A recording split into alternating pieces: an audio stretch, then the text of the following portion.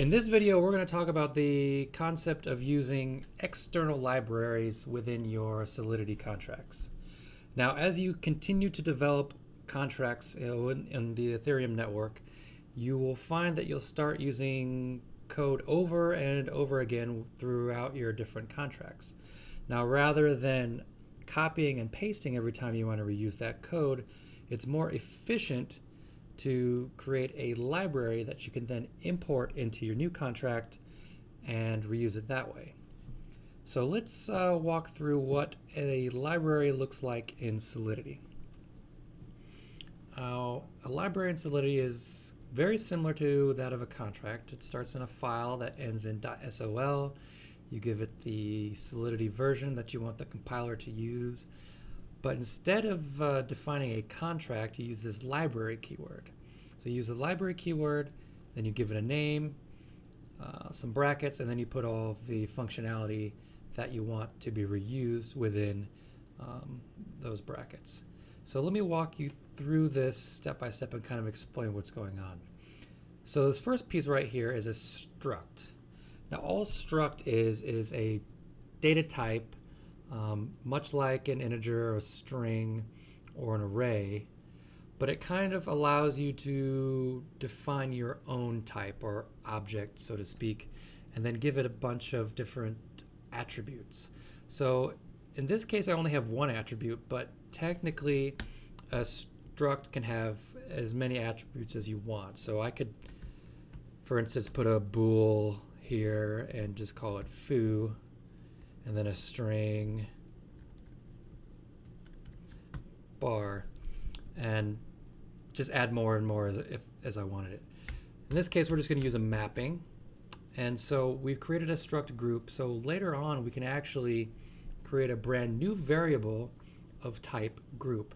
And so what this mapping is basically doing is just going to map an address to a Boolean, and we're going to call it members. And the Boolean just basically says, yes, this address exists within this group. So this library is basically just going to manage groups for us, and the groups are going to contain addresses.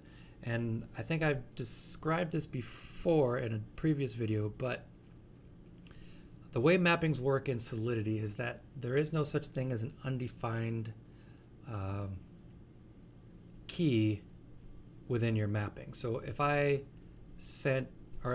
tried to look up an address that wasn't actually in the mapping, it wouldn't give you undefined or null. It would actually give you something like 0. So actually it would give it false in this case because I set it to bool. So the way we kind of check to make sure that an address exists is we give the address key the value of true, and that's how we decide that the address is actually there. And then moving on, we've got a function, and this function takes a group as its first parameter, and notice this storage keyword. Now this storage keyword basically tells the Ethereum virtual machine that when we pass in this group, we want to reference it by its actual memory address or storage location address. Since this is not really memory, this is being stored on the blockchain. So we want to reference it by its actual location. Therefore, we can actually modify its value rather than taking a copy of whatever is passed in and then modifying that.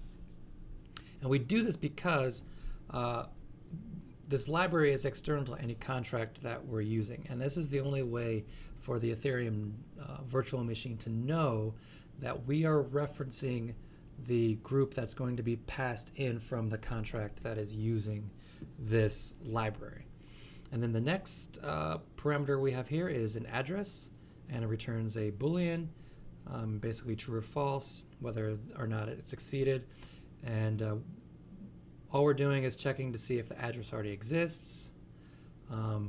If it does, we return false because they're already there. And if it doesn't, we set that key to true and then return true again because we've successfully added a new member to the group. And then the final function we have is just the opposite of that. We're removing a member from the group. We're also, again, taking a group as the first parameter, referencing by its storage address, passing an address as the second parameter, returning Boolean true or false. Again, if the member doesn't exist, we can't remove it, so we return false. If it does exist, we set it to false, thereby removing it, and then return true because it's successfully removed. So let's go and start using this library in a new contract. So I've got this empty contract called library fun. And the way you use a library is much like you would in JavaScript. So you use the import keyword, and basically you just give it the file name. So we import groups.sol.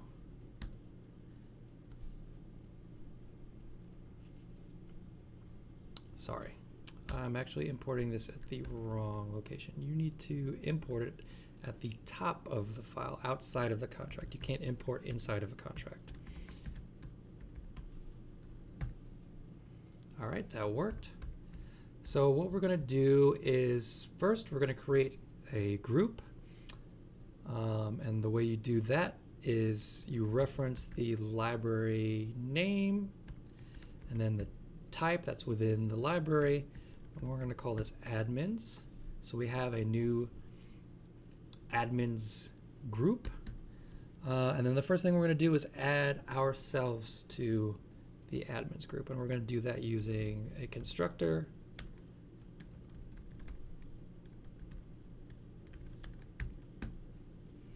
So we can reference that function within the groups library. So add member, and then remember we have to pass in a group. So we created this new group admins, so we're passing that. And then an address, and in this case it's going to be message.sender.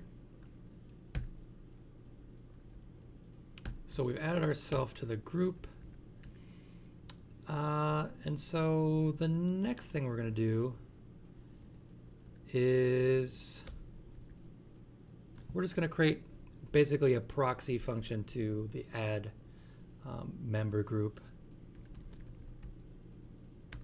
And we're just going to call it add. It's just going to take an address.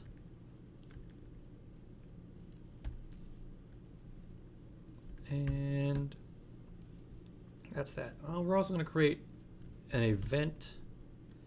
We're just going to call it success. And this is just so we know that whatever we did succeeded. It's not really going to tell us much. It's just going to, when we see down below and we start trying to run these functions, it's going to tell whether or not it succeeded. And then the next thing we're going to do is create a modifier. And this modifier is basically going to only allow admins to run this function. So only people that are added to this admins group can run the function that we add this modifier to. So only admins, and then we're going to require that whoever is trying to run this function, which is message.sender, require that they're part of the admins .members mapping. So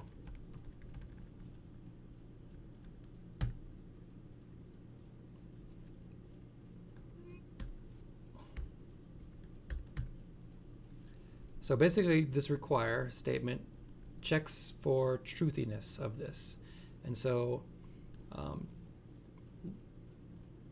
like we mentioned before, in the groups library under this mapping members, it's a mapping of an address to true or false.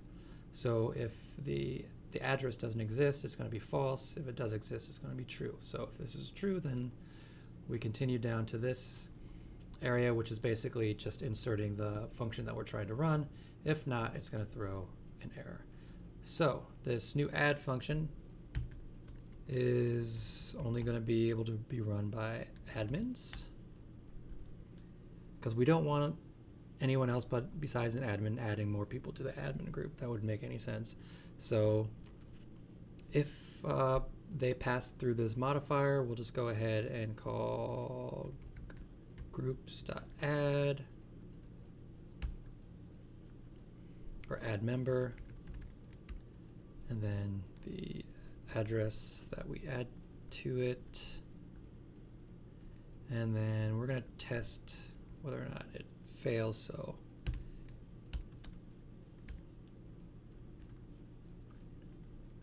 if it returns true, then we're just going to call this success event. Now, oh yeah, I forgot to actually pass in the group. So there's that. And then let's go ahead and just add one more function, the remove function, which is just a proxy to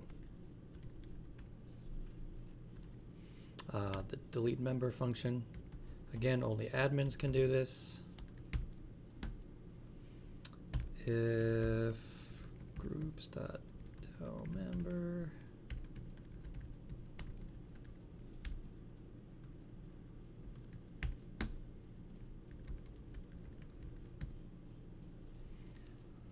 all right, so this looks like it's ready to run. Let's go ahead and create this. It's created.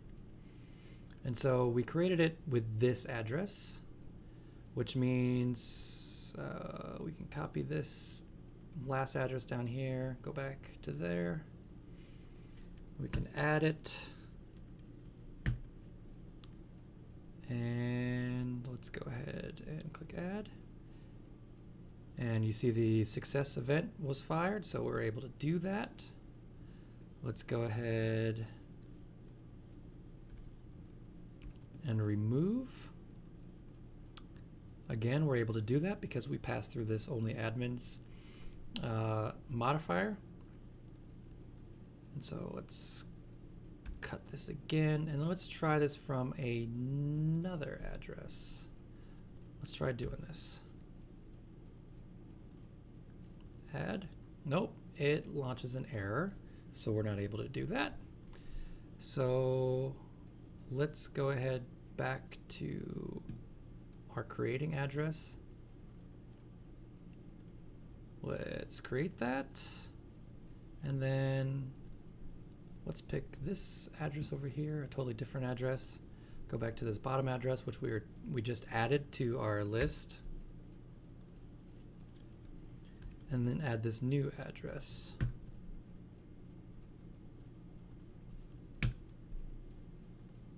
And success, because we've been added to the group, we're now able to modify other members of the group. And that's pretty much it.